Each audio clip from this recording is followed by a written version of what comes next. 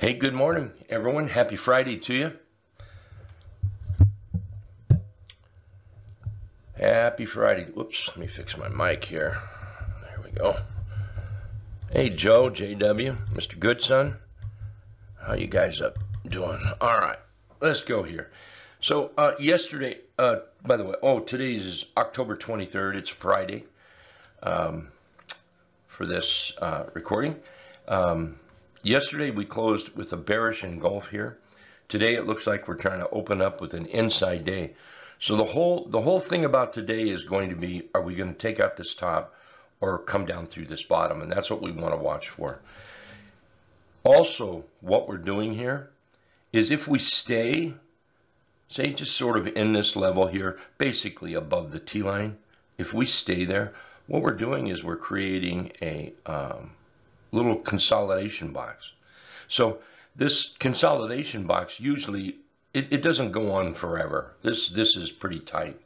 So what we'll be watching for is like I said just a moment ago, either that breakout into bullishness or breakdown into bearishness here.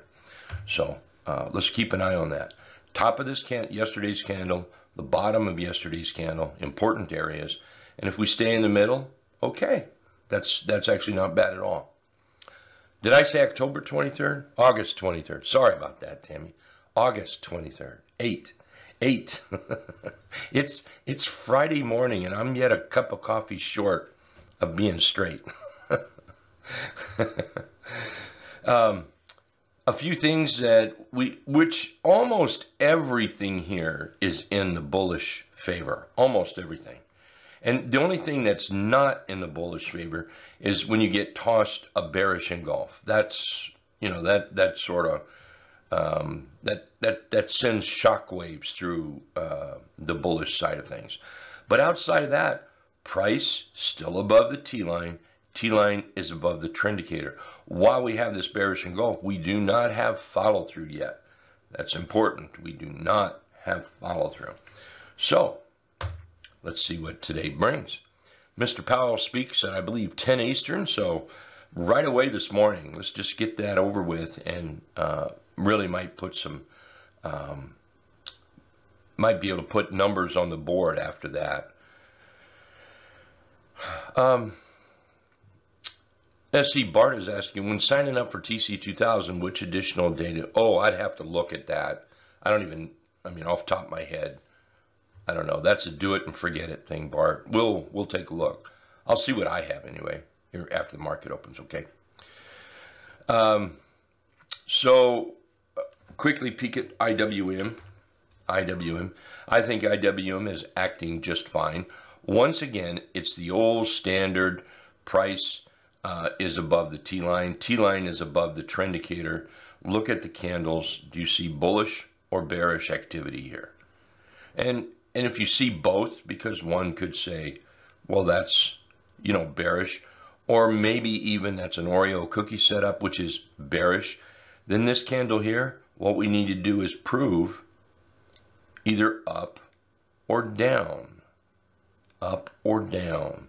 So are we gonna move up for bullishness, or are we gonna use down for bearishness below those candles? Pretty simple with the candlesticks. Pretty simple here. Qs, they look just like the SPY. There's so many tech stocks that's in the SPY, the Qs and the SPY, they almost mirror each other anymore because of the tech stocks in there. It looks pretty much the same. Here, let's take a look at a few charts. I closed my S yesterday for a 42% gain here. I did not close it at the top. I probably should have closed it near the top, and I had the ability to do that, but I was trying to be a little greedy, so I ended up for a little less, but 42% works for me. Let's watch for a pullback. We still have some upside targets to this, still looking pretty good. I did close Pizza PZZ8 yesterday. I didn't like the way it was looking. I didn't like the bearish engulf in the SPY. And I closed this for a 21% loss. So between those two, I still had a net gain for yesterday. Cliff. I posted Cliff this morning on our Facebook user group. If anybody is in that group, check it out. Otherwise, I have it right here. I think Cliff is setting up off the bottom. The main target is going to be, I say the main, not necessarily the first, but the target I'm really shooting for. The target that's going to make the difference for this trade, I think, for me anyway, making money, is going to be this 1380 area right through there, And then we'll reevaluate from that area right there. So it's going to have to get through this 1310-ish, 1350, then get up here at 1380. And then we'll worry about getting up here to the 50 period moving average. So little stair steps up, but that's the main area. What I like most about this chart, well, maybe not most, but I like it that it's over the T line. We've got a little bottom here. Let's take a look at that 60-minute chart. And look at that bottom in the 60-minute chart. In fact, here, let's do this. Let's just put this in there right there. There's an inverted head and shoulders. There's a very nice gap up, and then it just starts that nice little swing, you know, lows and highs and lows and highs. Up, this is a rounded bottom breakout. You can see here where the next target's going to be right in that 1310 area. And then we've got the dotted deuce up here on the 60-minute chart at 1340, followed by the daily target of 1350. So Cliff is big time on my list. I like that one. LI is another one, kind of similar. Here's LI. It's a daily rounded bottom breakout. You can see price has moved up. Target's around 2235. And then I just put the target here at the dotted deuce, 2440. But we really need to pay attention to those lines right in there. That's a 50% retracement from the top to the bottom of what I consider the trade area. And we really need to get through that. So let's watch what the candlestick does there. And then, of course, at the dotted deuce there. Yeah, we'll go look at the 60-minute. There's a 60-minute chart. And this, while this is not a rounded bottom breakout on the 60-minute, you can see how it's trending up here, right there. So, AKAM. I'm liking what AKAM does. This is another rounded bottom breakout. Whoops, let's turn real time back on. There we go. There we are.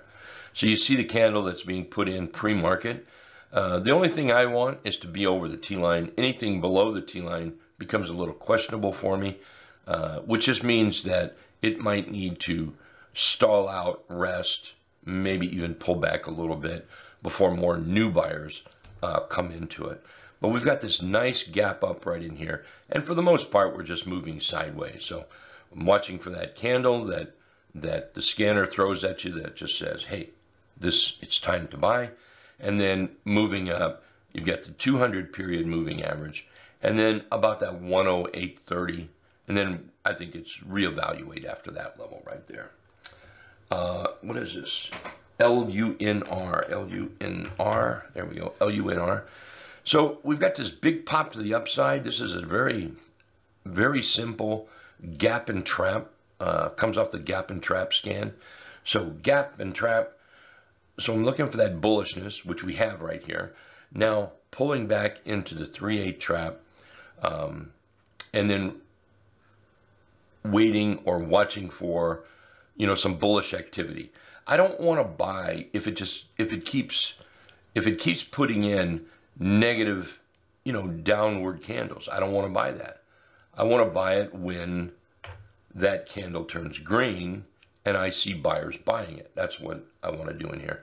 So nice little gap flagpole. So far, a nice little pullback or PBO, pullback opportunity. PDD. Whoops, PDD. Nope. Try that again, I guess. PDD. There we are, PDD. See that little run right there? Nice little run. See how it broke the downtrend line? Right there. See the red dots? See the green dots? It's working, man. Up, and there's your 3/8 trap right now. entry would be on a bullish candle. I think I kind of like the idea of an entry over this black candle here of 149.10ish. 149.10ish. JP Morgan. JP Morgan is getting it done here. It's breaking out, so let's just go look at the monthly chart just to get a step back view. You can see how bullish JP Morgan has been. Up and back, up and back, up and back, always leaning to the upside. So quite bullish here. Looking pretty good to me. There's your weekly chart right in there. Just a simple move up here to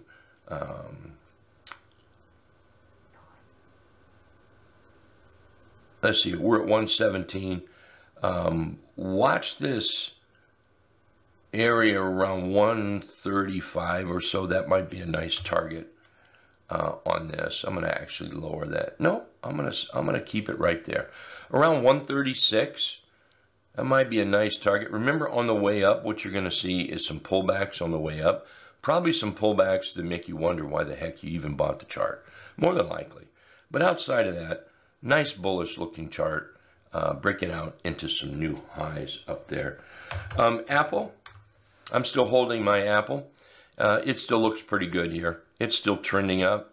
Dots are still green. T-line is above the trend indicator. Price is above the T-line.